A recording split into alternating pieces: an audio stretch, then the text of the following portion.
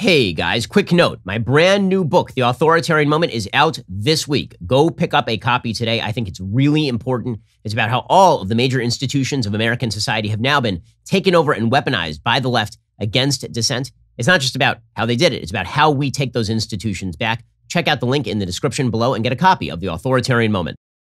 On the back of all of this jibber jabber about how everyone is going to die of the Delta variant. And again, let me remind you, these vaccines, it's amazing.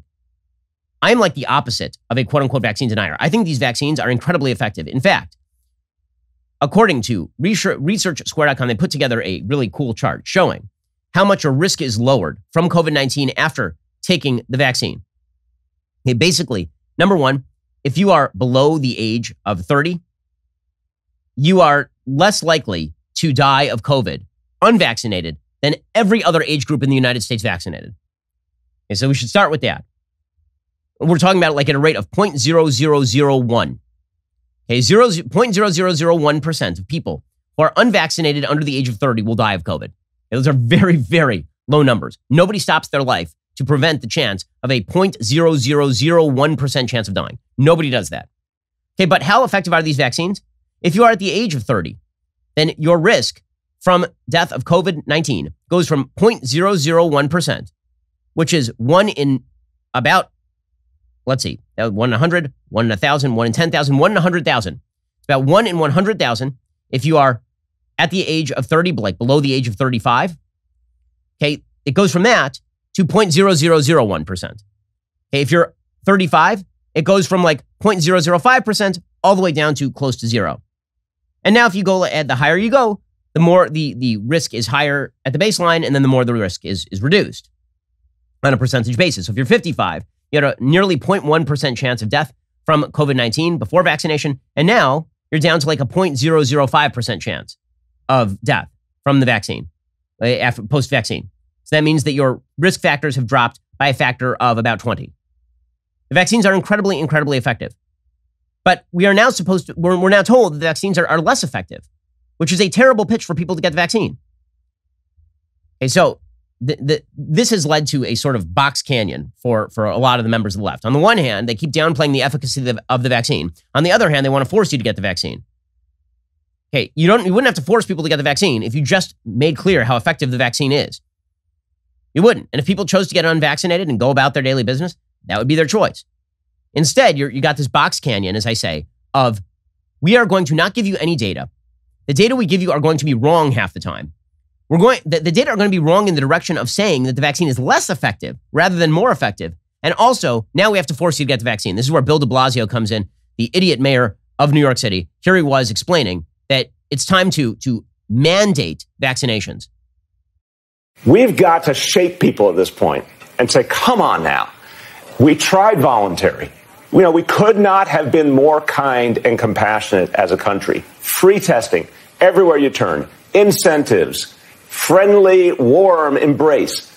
The voluntary phase is over. We can keep doing those things. I'm not saying shut it down. I'm saying voluntary alone doesn't work. It's time for mandates because it's the only way to protect our people. Or you could theoretically just say, number one, if you're vaccinated, you're protected. And number two, you could stop lying about how the vaccinated are the real vectors of transmission. And the vaccinated are they've split the message.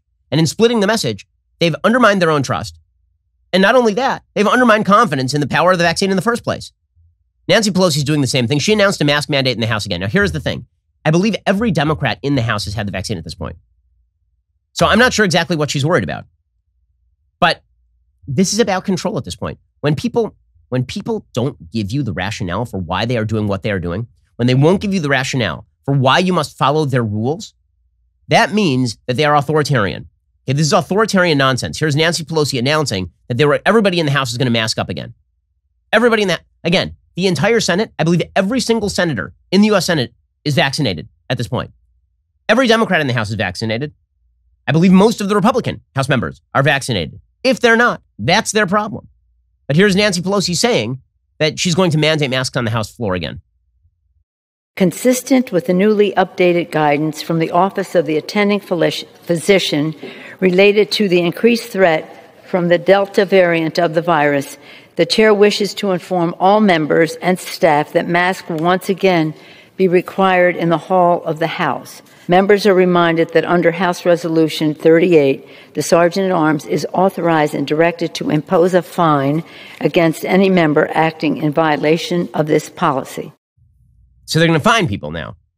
Okay, at this point, it is just about the control. So Kevin McCarthy said, okay, our guys aren't masking.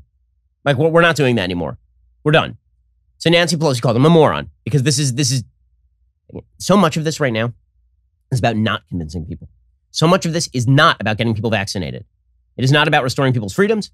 It is not about giving people freedom of choice and respecting them as individual human beings. It is about control and othering and treating everybody who thinks differently than you as a bad person.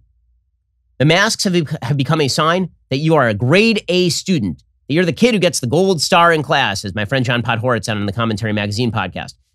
For people who are wearing the mask at this point, vaccinated particularly, this is just another sign that you adhere to the regime that knows best for you. You listen to the quote unquote experts. Now here's the thing: if the experts don't present you data, they're not much kind of expert. And if they've shifted their position 1,000 times based on the same data, they're not super expert, are they? But here's Nancy Pelosi saying that anyone who won't mask up, including the vaccinated, is some sort of moron. Mask mandate, Speaker Pelosi, any response to the backlash of the response? That's the purview of the Capitol physician, the official capacity mandate from him. I have nothing to say about that except we honor it. Leader McCarthy says it's against the science. He's such a moron, says Nancy Pelosi. McCarthy responded by saying, weird, because you weren't wearing a mask like in the middle of the pandemic when you're getting your hair cut. Correct. The mask is now the sign of virtue for a lot of people.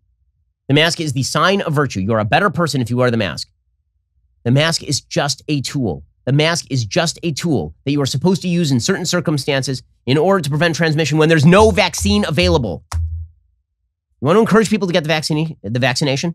Tell people that they are on their own and they get to make free decisions and then they can do risk assessments. You know how many people have come up to me who are unvaccinated in the past couple of weeks thanks to the uptick in Delta and said they are now thinking about getting vaccinated? A lot. You know why? Because they're afraid of getting it. Because that's the way that people assess risk. But they don't want you to assess risk. They don't want you to use individual judgment. They don't want you to make judgment based on science. They want to tell you what to do and not tell you why they are telling you what to do. That's what they want. And that's ugly and it's un-American. It really is. Present the evidence for why you are recommending what you're recommending and then I'll take it seriously. Otherwise, shut the up.